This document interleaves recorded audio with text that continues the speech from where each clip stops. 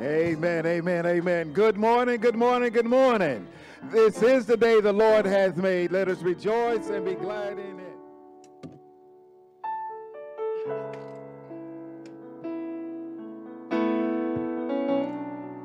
Hallelujah. Thank you, Jesus. Flow to you. Flow to you. Let the river of my worship flow to you. Lord, I pray in all I do. Let the river of my worship, let it flow to you, Lord, like streams in the valley. They swell with the rain. Let the songs of my heart, let them rise to bless your name and flow to you. Flow to you. Lord, let my worship flow to you, Lord. Is that your heart's desire? Come on. Flow to you. Flow to you. Let the river of my worship flow to you. Lord, I pray. In all I do, let the river of my worship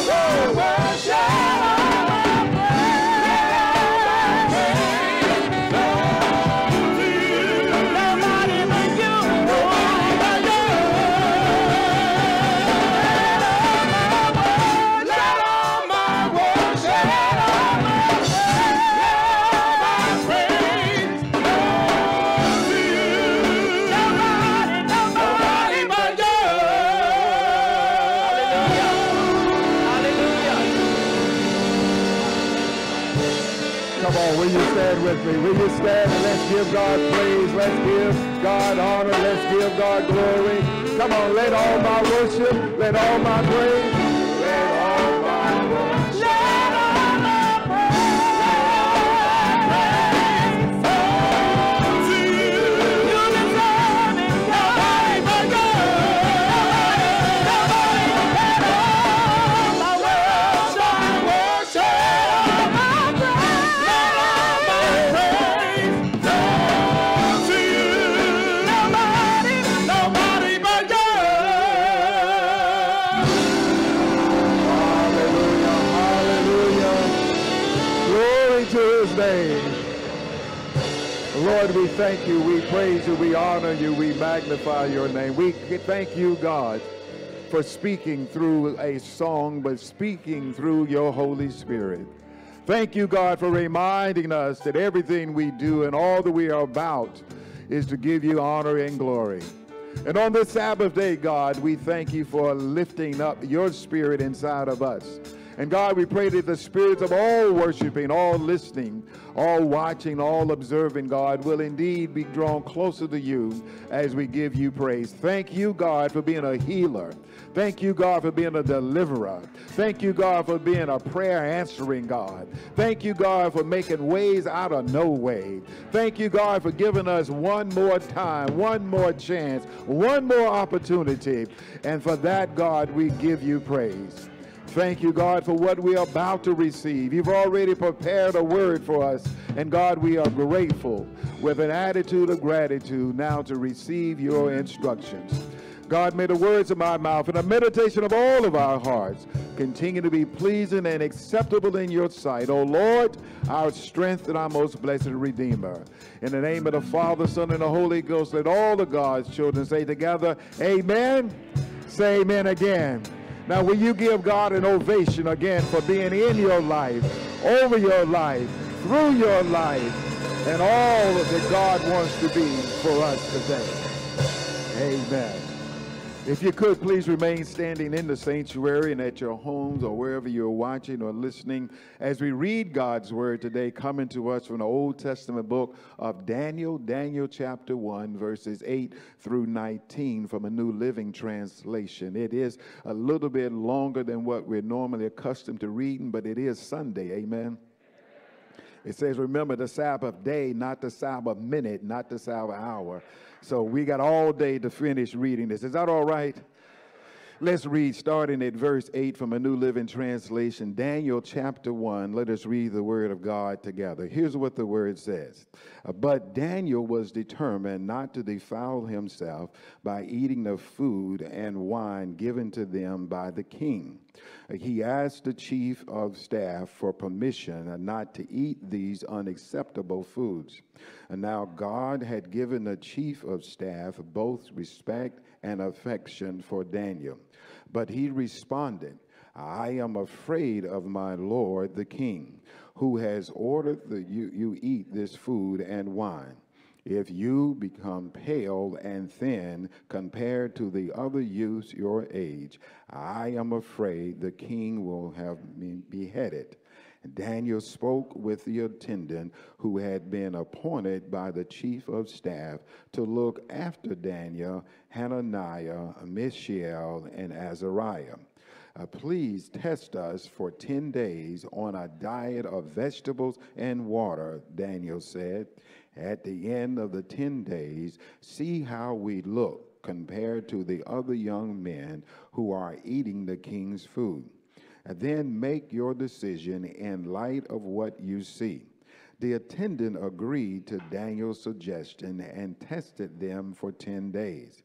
At the end of the 10 days, Daniel and his 3 friends looked healthier and better nourished than the young men who had been eating the food assigned by the king.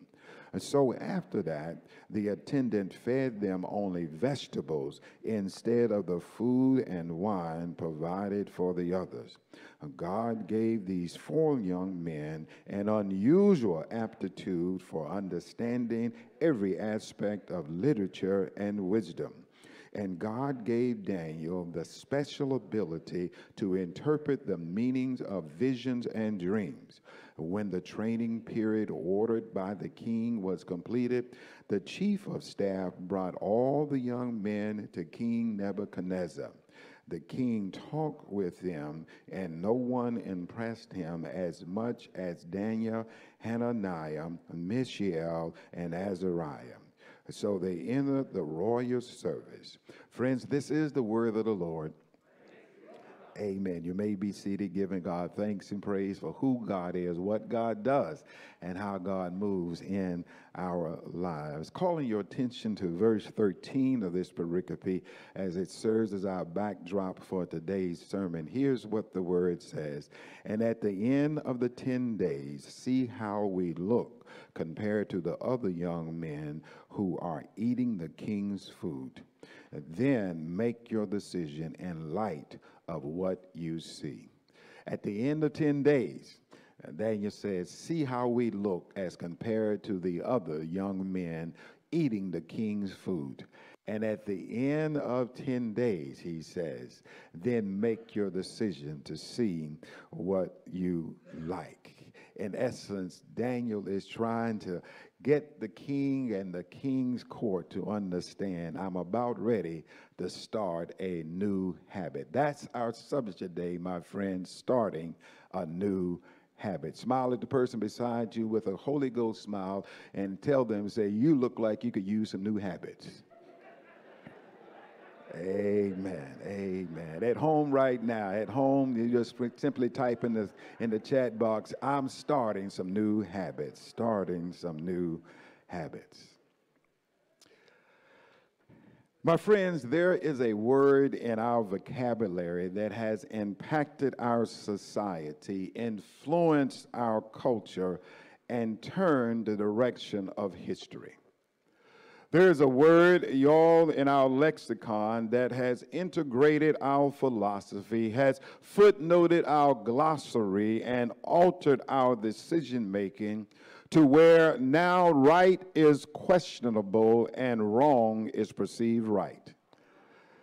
My friends, and the word that I'm speaking of is not exclusive to the halls of academia, nor is it relegated to the powerful and the privileged. But this word is heard from the White House to the State House, from the inner city to the suburbs, from the boardroom to the bid-whist table, from the bus stop to the loading dock. And the word I'm speaking of, y'all, is a word simply called compromise. Can you say compromise?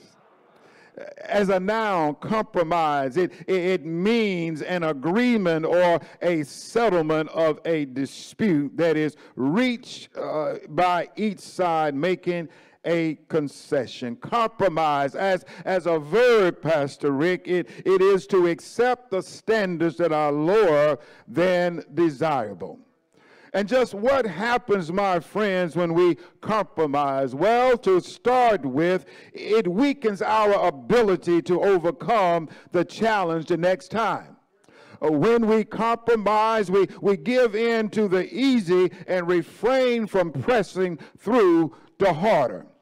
When we compromise, y'all, we opt out for what may be right to accept what might be fashionable. When we compromise, we lower our principles and favor of pride and popularity. Friends, when we compromise, please know it never eases the tension. It only weakens the resolve. Let me see if I can illustrate what compromise is. A story is told, Pastor Lance, from Pastor Charles Goodman of the Tabernacle Baptist Church in Augusta. He tells the story of a father who had these 3 young teenage sons. And in his household, y'all, he had a level of standards of morality and what was acceptable and what was non-acceptable, what they listened to and what they watched. And so it happened that these 3 teenage sons, they came to their father with a proposition because a new movie was coming out. And they knew that this movie was not really going to be acceptable, Brother Sean, at the standards of the Father. And they said, that, Dad, we've done some research. We've talked to our friends, and we recognize that this movie may have some words that you don't want us to use. It may have some scenes that you don't want us to see, but it's just a little bit, Dad. And we think that we are old enough to take it, and we want to know, can we go watch this movie? And so the dad says, well, give me 24 hours and I'll give you my decision. And so that evening or the next day, they came to, the father summoned them to the kitchen table, and he says, I've got my decision, and my decision is based upon, well, first of all, I want you to know I made this plate of brownies for you. And this plate of brownies is a good plate of brownies. Matter of fact, these are the best brownies you will ever taste. It's a secret recipe. The chocolate is rich and ported. It's moist. And these are good. I just want you, if you eat one brownie, then that would determine if we go to the movie. And the boys were like, well, that's easy to do. And the father says, well, wait, one more thing I've got to say. The brownies, though they are made with imported chocolate and they are moist as you will all imagine, the brownies, y'all, they're made with a little bit of horse manure. Now, you won't taste the horse manure because it's been cooked at 350 degrees, and you won't smell the horse manure because it's mixed in with the brownies, and you won't even know it's just a little bit. It won't really impact you. It's just a little bit in there. So, matter of fact, you won't even know it. If I didn't tell you it was there, you wouldn't have known it was there. So here, son, just help yourself to some brownies.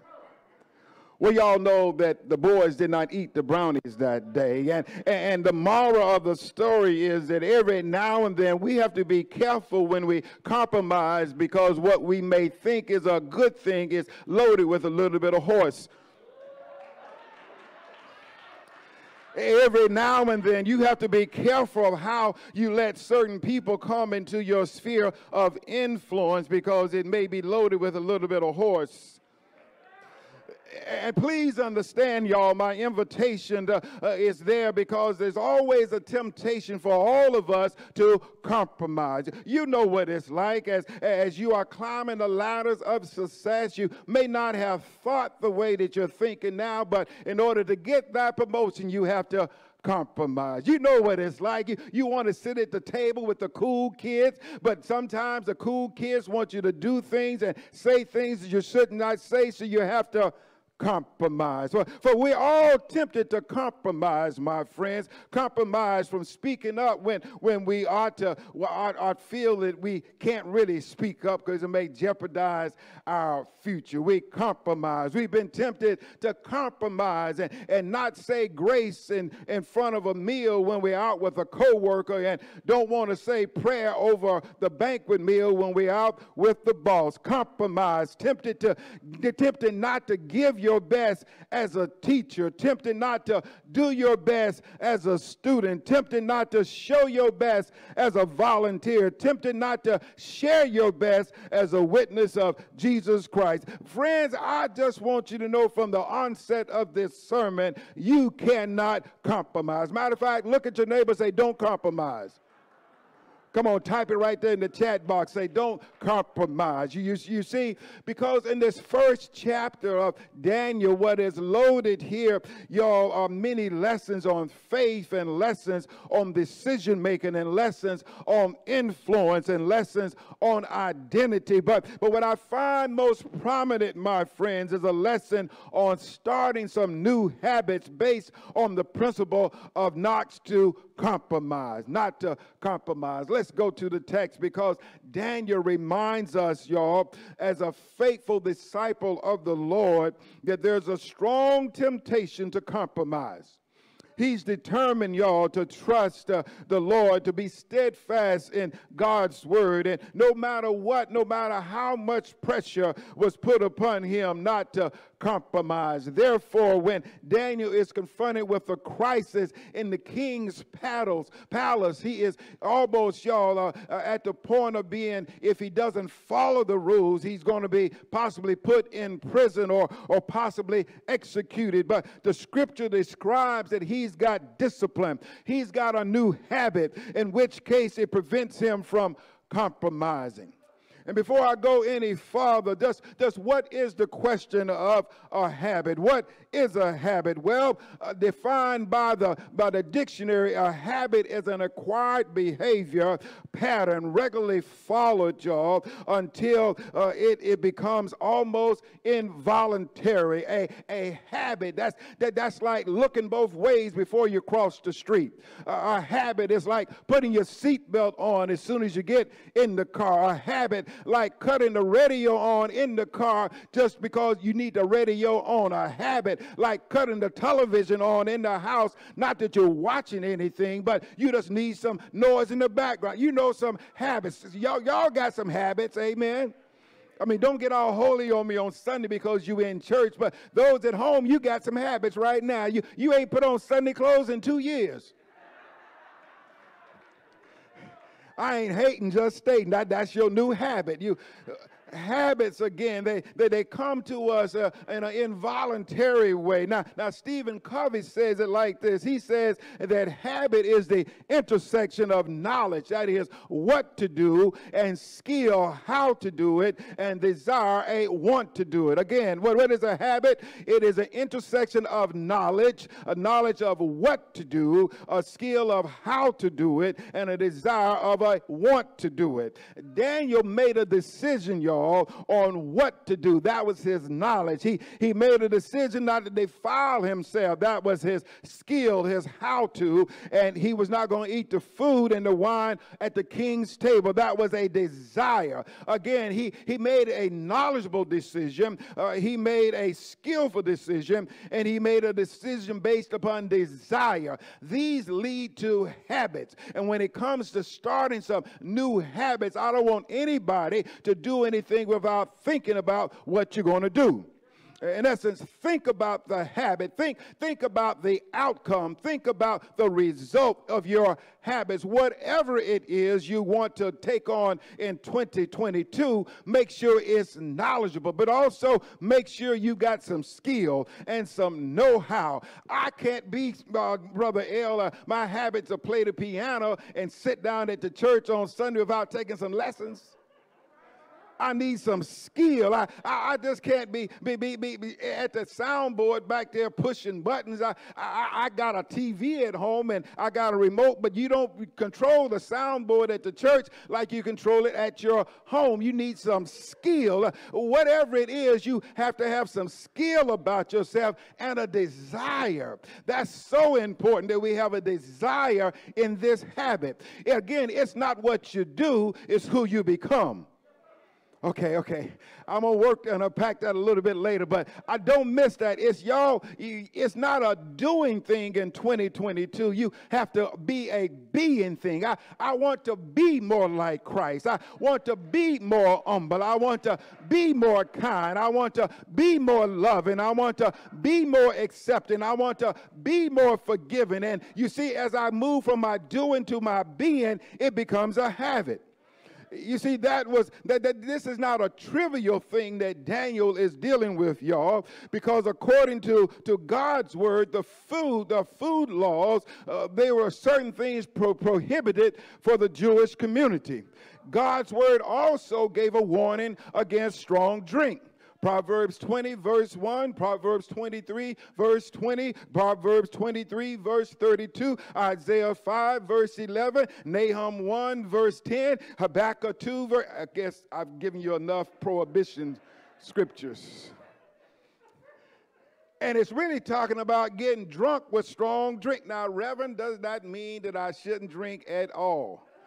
Proverbs 20, verse 1, Proverbs 23, verse 29, Proverbs 23, verse 22, Isaiah 5, verse 11, Nahum 1, verse 10, Habakkuk 2, verse 16. Just read the Bible yourself.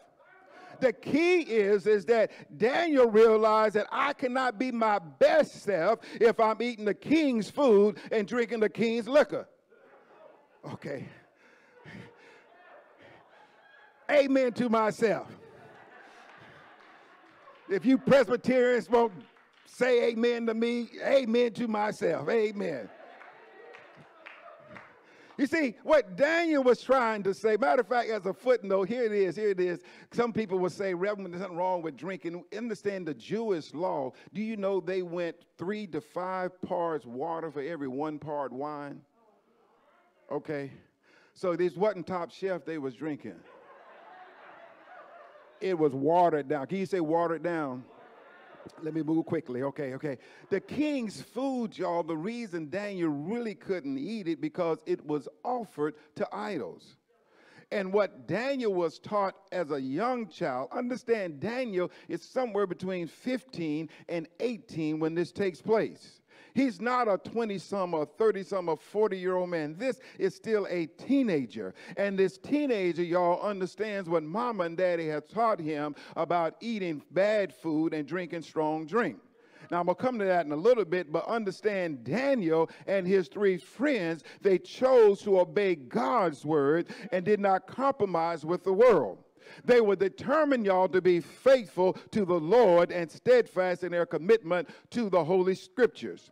The decision of his friends, y'all, like many of our lifelong decisions, were motivated on the outgrowth, not so much the outgrowth, but the ingrowth. Daniel wanted to make sure that it's not what I do on the outside that makes a difference, it's what's going on the inside that makes a difference. Is that anybody's word this Sunday morning? That God is speaking to you about what you do on your inside? Your outside is a secondary movement of what's going on your inside. Your outside is secondary to what's happening in here. Your outside is secondary to what's going on the inside. Let me break it down like this. When your heart is right, your actions will follow. And every now and then, we might have to take a checkup from the neck up and realize what's going on in our heart. Because when our heart is right, then our actions, when our heart is right, then our abilities, when our heart is right, then the things we do will reflect what's in our heart. And you see, if I could take a pause for the cause right here, I want you to realize that Daniel was really not talking about what the king put in front of him. Daniel was talking about the king's system. And the system is the thing that we have to recognize in this day and time, that we must address the systems to which we uncover in society today, y'all, are the things that church folk really need to stand up to. The systems, okay? You're not getting it. The systems of society have made our culture not what it could or should be. And recognize what our systems, James Clear says it this way. He says, you don't rise to the level of your goal, you fall to the level of your systems. It's your systems. You don't rise to those levels it's the level of your systems that makes the difference. What are you saying, Reverend? Well, here is the system that we live in. 1 in 5 women in the United States of America experienced completed or attempted rape during their lifetime. 24.8%, that's 1 in 4 men will have some kind of experience of contact sexual violence in their life. That's a system. 51% of the women that are raped by people that they are intimate with. 40% of the women that are raped by men and women that they are acquainted with. What you saying here? We got a system. And that system must be addressed. That's why the shout out today, y'all, goes to Raina Burke. To Raina Burke, y'all, the founder of the Me Too movement. She is the one that brought the system to the forefront. You know, hashtag Me Too. This is a woman who was raped at 9. This is a woman raped multiple times as a teenager. But this is a woman, when she read I Know Why the Cage Bird Sings by Dr. Maya Angelou, she realized that, yes, you've got a story. story, and I've got a story. Here's what she says. She says, when one person says, yeah, me too, it gives permission for others to open up. That's a word, y'all, that we cannot overlook because we live in a system and we deal with people who will lift up systems that oppress and systems that bring people down. And the word of God says ye shall know the truth and the truth shall set you free. You've got to have some truth inside of you to speak to some systems, some truth inside of you to lift up justice, some truth inside of you to say, no, we ain't going to take it no more. Is that not what happened 62 years in Greensboro, North Carolina, at those 4 students who sat down at the Woolworth counter? Is that not what happened on February 1, 1960, when these students, not just those 4 of them, but these students, they were supported by multiple students coming from A&T to sit there at that counter? That's what happened, the systems. I talked to one of our members this week, Carl. I said, Brother Carl, where were you on February 1st, 1960? He says, getting arrested. I said, you weren't in the picture. He says, no, Reverend, everybody couldn't be at the counter. Some people got arrested. He got arrested for a system of wrong, a system of discrimination. And we sometimes might need to get arrested for some systems. Daniel, y'all, he was at the verge of being in prison because the system of King Nebuchadnezzar wanted him to eat a certain kind of food, wanted him to drink a certain kind of drink. But he says, as a child of Almighty God, I cannot fall to your systems. Can you say systems?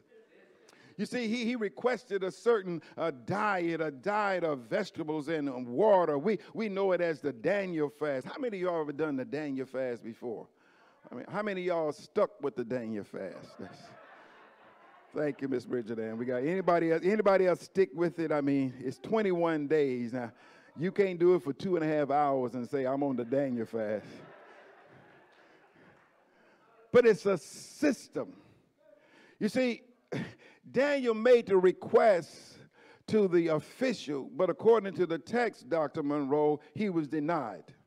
Which goes me to that great educator who said it years ago. I think it was Thomas Bland, who says, if you don't succeed, try again. That was a teacher talking to students about students, if you don't get your homework done the first time, try. Look it up. It's in Google. It's right there for you. But Daniel tried and tried again, and the text says his request was for 10 days. Give us a certain diet for 10 days. Give us a certain amount of water to drink for 10 days and see if our skin doesn't look better and our brain doesn't look better and our hair doesn't look better. Let's give us some 10 days. Daniel was saying, I've got some new habits. That's a system. And I don't want you to miss that, church, because this text is tailored to teach us some valuable lessons about a system. God gave those 4 individuals, it says, blessed intellectual ability. God gave the 4 students, as they studied, y'all, the ability to understand. And God even blessed Daniel, y'all, with the ability to understand and interpret dreams and visions. Y'all, don't miss this. A profound point in this text is that Daniel, in his testimony, was faithful to the Lord. Daniel and his testimony had some good habits. Daniel and his testimony had supportive habits. Daniel and his testimony had some interconnected, life-giving habits. What, again, is a habit? A habit is the sum of a total of all small decisions that we make. Don't forget that, y'all. Our life is the sum of a total small decisions that we make. Those decisions you make today determines the story that you tell on tomorrow. Those habits that you have in 2022 have a way of showing up in 2025, okay? The things you do, what we say at the gym, the things we do in the gym in February show up in July. It's hard to get an amen from y'all this morning. I mean, I don't know if y'all still stuck on them brownies or what. I don't know what it is. You see, what I want you to understand from the text, y'all, is that we must be careful, no matter the pressure that we are placed upon, not to compromise. We must stand fast and not give up to the seduction of sin. No matter how appealing or attractive or enticing the urge may be, get some habits about yourself so you can declare in your heart that you will not be defiled by the word. So what are the lessons that we learned from Daniel? What are some takeaways that I believe, Pastor Rick, that helps us develop some new habits, some ability to resist temptation and not give in to compromise? Well, first of all, remember what I said a couple of weeks ago from Greg Crochelle. He says successful people do consistently what other people do occasionally. Successful people do consistently what other people do occasionally. And today, don't forget the quote we got from Stephen Covey. What was it? Habit is the intersection of knowledge, what to do, skill, how to do it, desire, and want to do. Habit. What's the first lesson? The lesson from Daniel. Daniel was unwilling to compromise his standards. He was unwilling to compromise. That's the lesson I want us to get and develop some new habits. Don't compromise. When it comes to doing the things of Almighty God, don't compromise. Remember, y'all, that the Jews had many dietary restrictions on food and things were unclean, but don't miss the context that drives the content in this text. Let me say it again. Don't miss the context that drives the content in this text, okay? Don't miss the context that drives the content of this text. What's the context? Daniel, y'all, was upholding the Jewish standards. He was upholding the Jewish standards, and his mama and daddy was nowhere around. Daniel was in exile. He was not in his hometown. He was not with Pookie and them.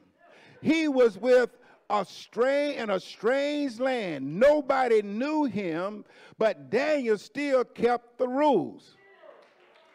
Okay. The context. Daniel grew up in Charlotte, Mecklenburg. Daniel went off to school in Florida. But when Daniel got a job in California, he still remembered what he learned in Charlotte, Mecklenburg. Okay. I think y'all with me now. The Bible says that it was only Daniel and the 3 other Hebrew boys that were on this special diet. All the other folk from Charlotte, Mecklenburg, when they went to A&T, they started acting buck wild. All the other folk, when they went to Chapel Hill, they started acting cuckoo for cocoa. All the other folk, when they left home, they started acting some kind of way. Y'all see what I'm going? You see, the context delivers us to understanding the content, that you've got to know what's in your heart. You got to know who you are. You got to have some identity about yourself. Don't get so high up that you forget where you come from. Don't forget that somebody has sown into your life. Somebody has blessed your life. Somebody has prayed for you. Somebody is lifting you up. Don't forget where you come from, baby, because God and only God is the only one going to take you where you want to go. The text, y'all, lets us know, don't be so caught up in the peer pressure of the text. Why? Because peer pressure will make you compromise. And I got to just keep putting my weight on that compromise thing right there, Brother L, because I believe the text says, don't compromise your family.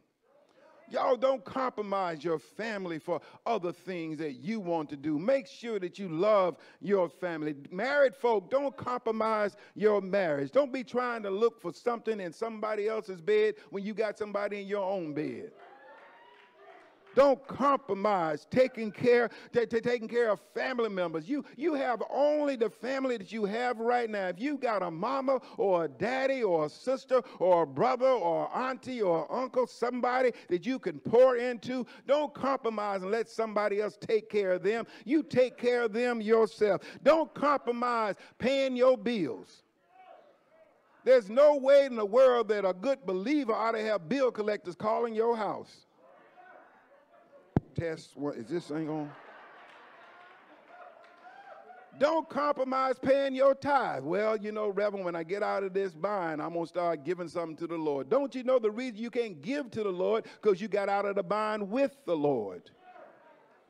Don't compromise being responsible. Men, be responsible. Mamas, be responsible. Church folk, be responsible. Don't compromise reading your word. Read the word. Study to show thyself approved. A work person needeth not be ashamed, rightly dividing the word of truth. Don't compromise spending time with God.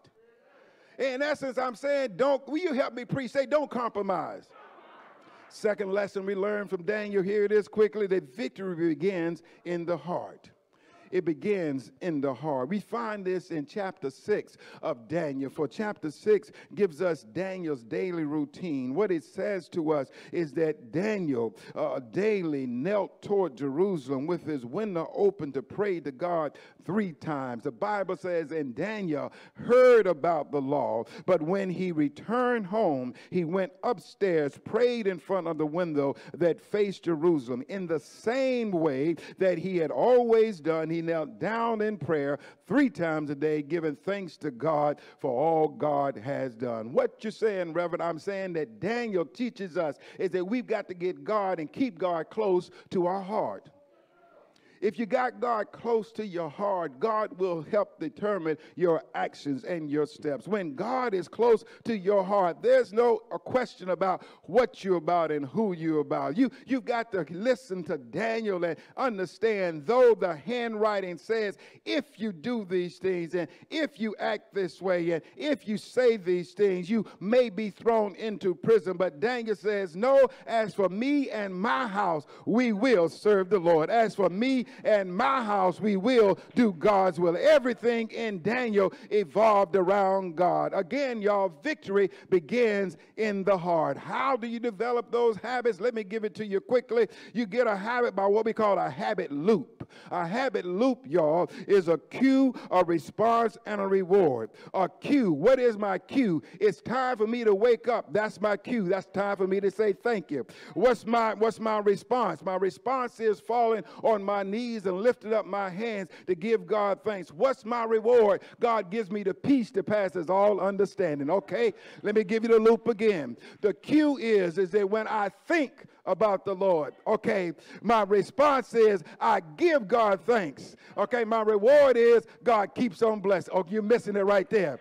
It's a loop, y'all. When you understand that you are who you are, oh, that's the cue. And you have what you have, that's the response. And you want more to give back to somebody else, that's your reward. It's a loop, okay? Your habit loop. How do you create a habit loop? You've got a trigger, you got a reward, and you got an action. You got a trigger, you got a reward, and an action. You've got to understand your habits come this way. Chapter 6 of Daniel helps us realize that the Bible says that 3 times a day he looked toward Jerusalem, opened up his window, and he prayed out, giving God thanks for who God was. You see what I'm saying in the text, y'all, and I don't want you to forget it, is that the many lessons that Daniel teaches us are lessons really about starting some habits.